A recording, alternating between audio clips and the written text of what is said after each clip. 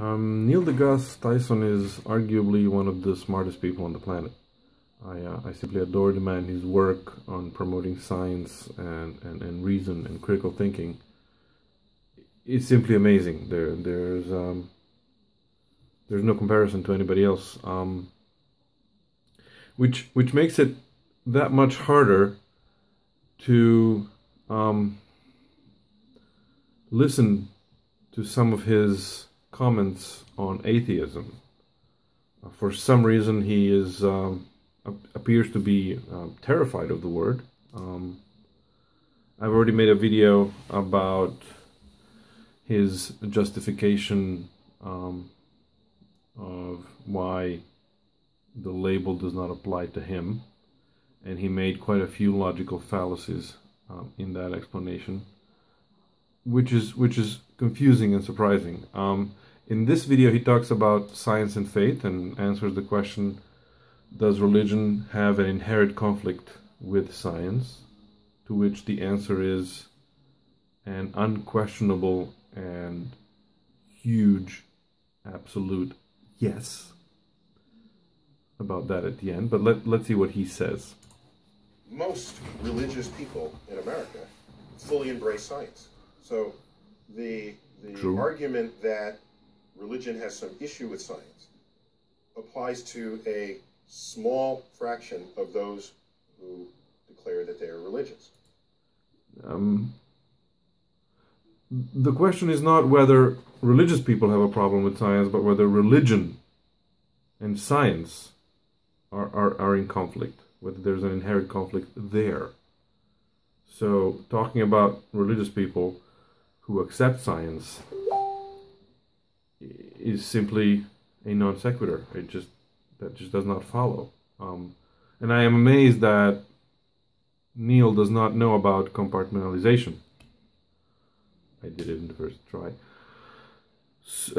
Which particularly applies here to people who are religious and accept science. Compartmentalization is a very well-known psychological phenomenon whereby people hold conflicting and opposite beliefs at the same time and manage to do that. So when a scientist who is religious goes into his science lab, he doesn't bring religion with him. So religion is not a factor in his science work, and vice versa. When he goes to church or whatever temple, he doesn't bring his science and logical reasoning into the church. This is a very well-known phenomenon, and I simply cannot believe that Neil doesn't know this.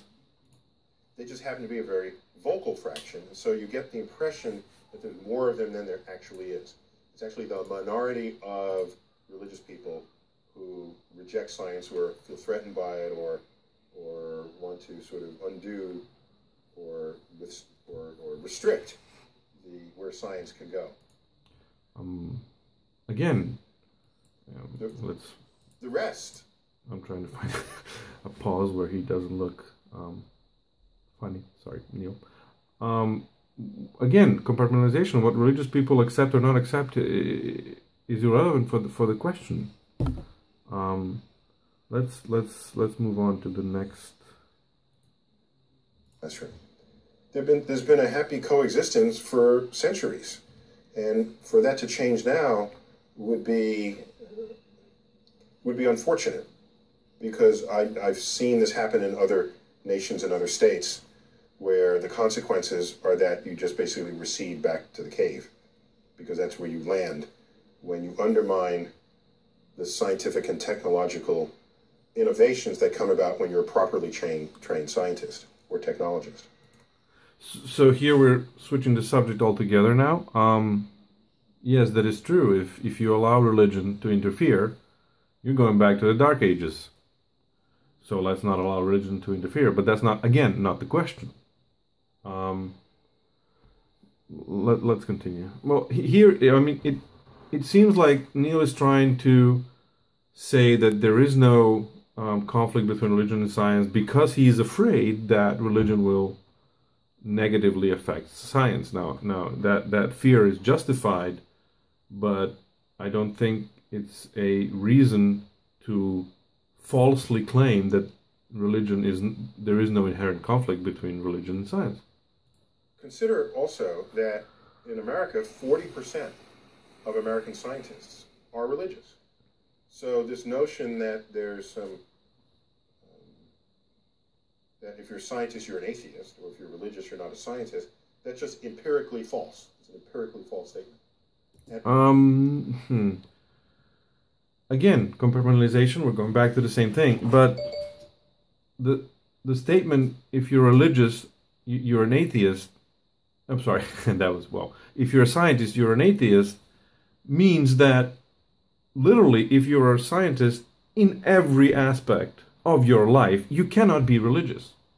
Atheism is the scientific position on the question of God's existence.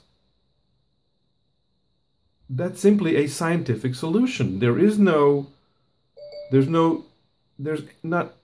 a single shred of evidence that points to anything supernatural existing, to the supernatural, let alone to something as specific as God. And so the scientific conclusion to that is to not believe that it does exist. Atheism is not the claim that God does not exist. Atheism is the rejection of the opposite claim that God does exist because there's no evidence. That's a scientific position on the question of God's existence.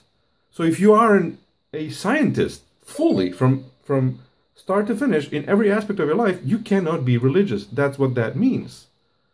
And now the fact that there are scientists, like you say, like Neil says, 40% of them who are religious, simply shows that those people are capable of holding conflicting beliefs. That's all it means. Let's just finish here. So, while there are plenty of atheists who are scientists or not scientists, to paint this as some built-in conflict is, there may be a conflict, but plenty of people in this country coexist in both worlds. And that's the point. Exactly there. There may be a conflict.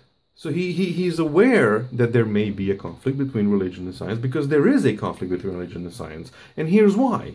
Science is a method of explaining the world around us. And it is based on doubt. It is based on constantly trying to prove that what you think is right is wrong. Constantly trying to prove yourself or itself, let's say, even though science is not an entity, but let's say, wrong.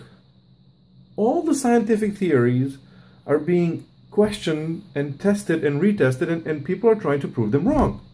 That's what science is. That's the strength of science. On the other hand, you have religion, which is based on dogma, which is the exact opposite.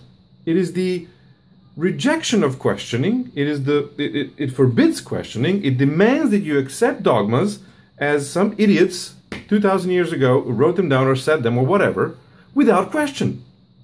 Those are the exact opposites, and they are conflicting because they are opposite. One demands doubt, one forbids doubt. These things are the negative of each other. That's why they are in conflict. You either accept something on blind, stupid faith, or you question it and you examine it and you try to prove it wrong and see that it is, whether it really is right or not. On the other side, on the religious side, you simply blindly accept it, no matter how stupid or ridiculous it is. So I'm sorry, Neil, but science and faith are the exact opposites, and that's why they are in conflict. There's an inherent conflict because of those two systems of trying to explain the world around us. And you should know this.